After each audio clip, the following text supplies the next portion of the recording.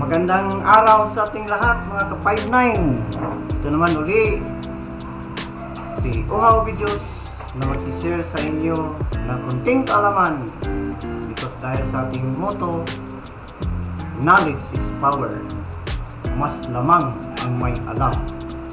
So bago mag-umpisa yung presentation ko, yung video ko, mag-subscribe muna tayo yung mga bago, mag-likes and shares para marami ang makapanood sa ito na video na aking ginagawa. So ang topic naman natin ngayon is about the importance of good housekeeping, or 5 Is in the workplace in the context of the security guard. Kasi nasa security industry ako, so kaya may ginagawa ko ito para sa aking mga kabady, but it can also apply in our respective homes, sa ating bahay. So magagamit din ito. I hope magustuhan niyo ito na video nito. So mayroong purpose yan. Yung pagtrabaho natin, pagpapunta natin doon, galing sa bahay, tungo sa ating pwesto, lalo na sa mga guard, sa opisina, yun yung purpose. Dahil you have to find some purpose and living a meaningful life sa ating buhay. Importante ito. Bakit nagtatrabaho tayo? Para saan ba ito?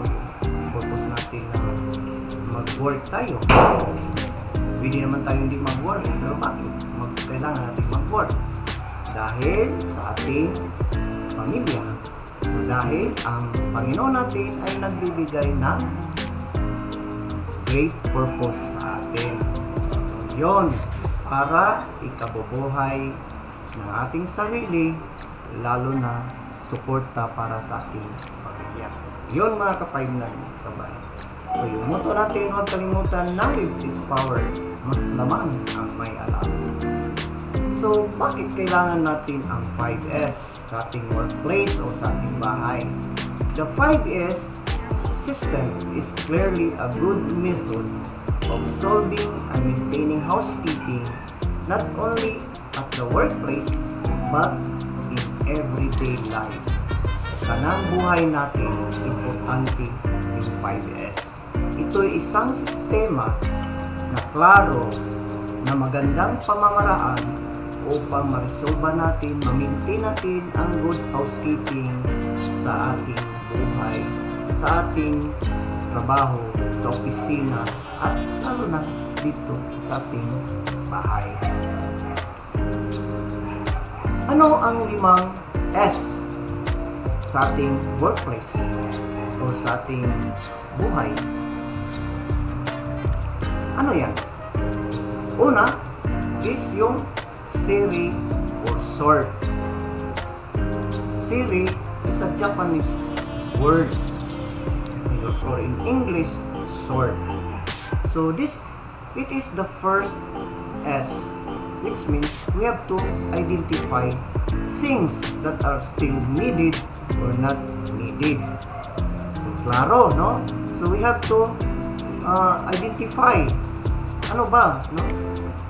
You have to determine, ito magagamit pa ba ito o hindi na. Kung hindi na ito magagamit, proper disposal, no? Huwag nating itapon kahit saan.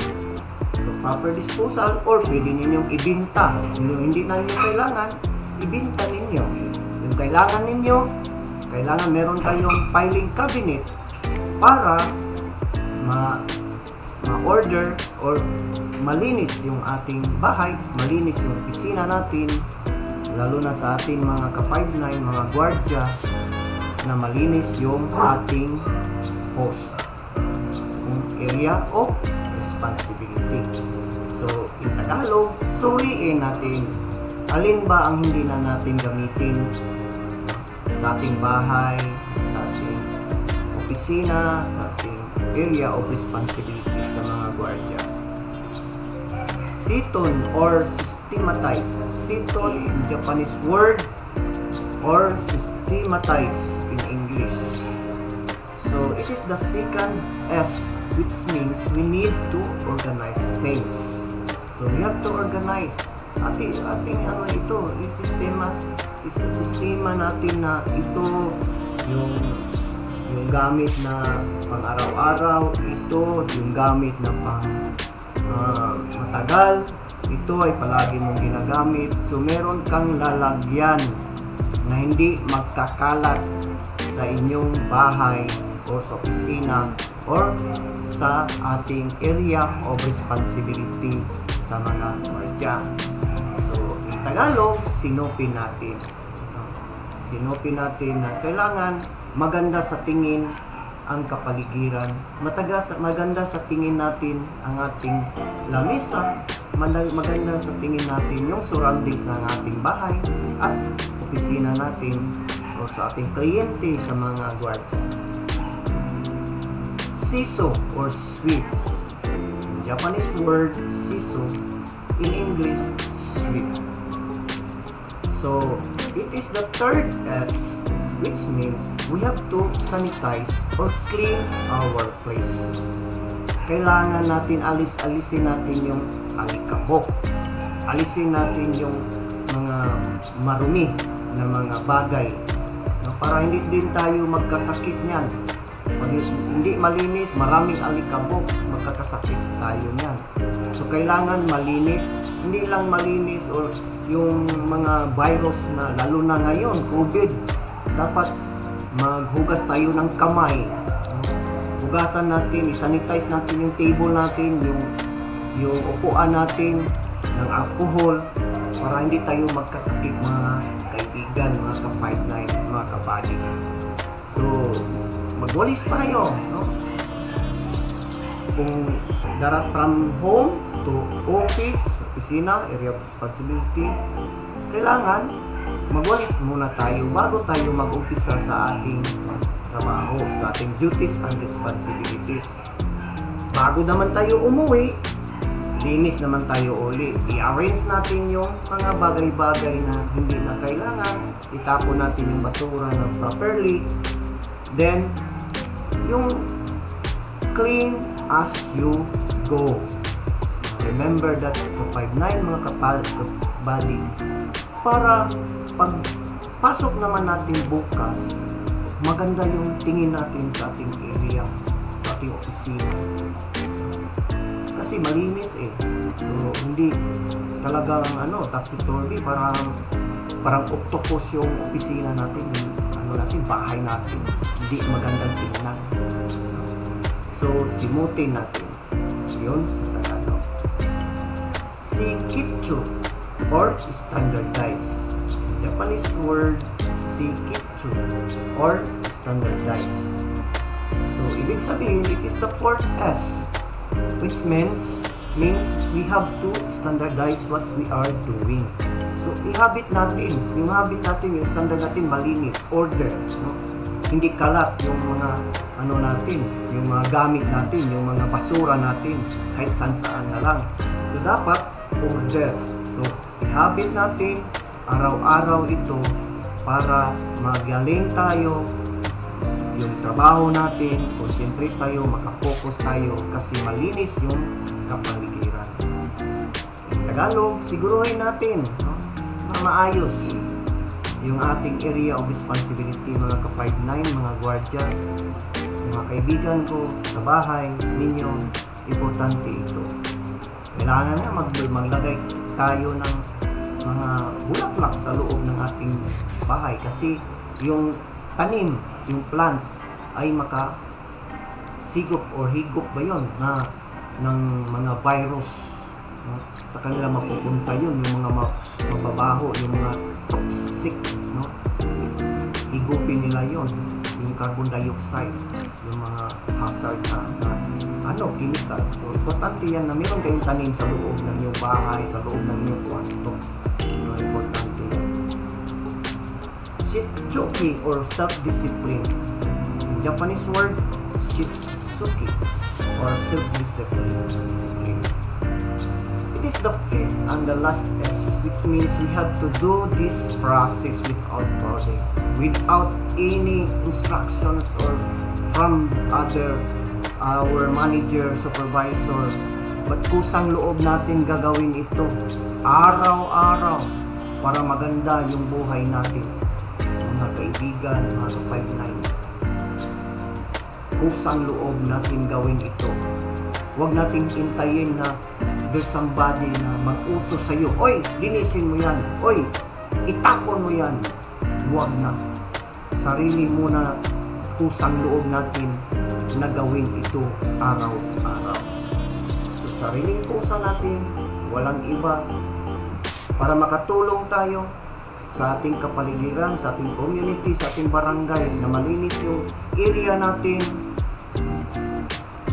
Tamang paraan sa pagtapon ng mga pag-dispose ng mga basura natin, yung waste natin sa bahay, sa opisina. Makatulong tayo sa ating community, sa barangay, at sa lalo na sa buong bansa. Importante yan ka-5-9. Maliit, small lang ito na knowledge, but malaki yung impact na magawa natin ito. Umpisahan natin ito sa ating sarili. Umpisahan natin ito sa sarili nating bahay, sa ating bakuran. Umpisahan natin ito sa area of responsibility sa opisina natin, para ito ay tayo ay maging modelo sa ibang tao. I hope na marami kayong natutunan sa ating sinasabi, mga ka-5-9, kasi gusto ko ma-share ito para tulong-tulong tayo na ma-improve natin ang ating kapaligiran, para ma-save natin yung Mother Earth natin. Hindi natin alam na yung init na galing sa araw ay magkapagbibigay na pala ng cancer sa ating katawan. Huwag natin hintayin yan. Tutulungan natin ang gobyerno, tulungan natin ang ating Mother Earth. Okay ka-5-9? Maraming salamat sa inyong pagtanood. Pero bago ako ay tapos ang aking topic, kailangan malaman ninyo bakit importante yung 5S, good housekeeping sa ating opisina, sa ating area, sa ating workplace, at lalo na sa ating bahay. Kasi ito ay safe tayo dahil tinitingnan natin kung alin yung makasisira sa ating o makadisturbo sa ating pagtatrabaho. Very efficient tayo pag in-apply ito yung pamaraan ng good housekeeping, itong 5S, not only sa ating opisina but also sa ating bahay. And then we are being productive, ma-improve yung productivity natin kasi nakafocus tayo sa ating duties and responsibilities. Talagang nakatuon yung determination natin na ma-increase yung ating productivity ng ating trabaho. And at the same time, makagawa tayo ng kalidad, no? Ma-improve yung ating quality ng ating trabaho. Not only sa ating trabaho, but also our products, yung output natin, maganda. Kasi inimpisahan natin ito sa ating sarili. And then, work improvement. Dahil nakikita natin na maayos yung ating kapiligiran, maayos yung ating opisina, maayos ito yung area of responsibility, ma-improve yung ating trabaho. And then now that ISO certification is the trend community impression of a company. Once ma-certified yung company because they are good provider of good quality service or products, dahil din yan, meron tayong role na para ma-certified yung company natin. So it is very important for our company, kung tayo nagtatrabaho, even tayo magnegosyo, mayroon tayong business, importante din ito sa ating mga businessman. Importante ito rin sa ating ka-5-9, lalo na sa security industry na nagtatrabaho. Tulungan natin yung company natin, yung kliyente natin na ma-improve ang kanyang serbisyo at saka mga produkto. Dahil part tayo dyan, no? Mga ka-5-9, mga kaibigan. So salamat sa inyo. Bago ito matapos ito aking sharing sa inyo, remember, knowledge is power. Mas lamang ang may alam. Kung may kunti kang alam, i-nurture mo yan para maging isang mabuti kang empleyado, mabuti kang isang gwardiya, mabuti kang isang pamilya dyan sa inyong bahay. Bago niyo makalimutan, mag-subscribe muna kayo, mag-likes and share. Maraming salamat. Thank you for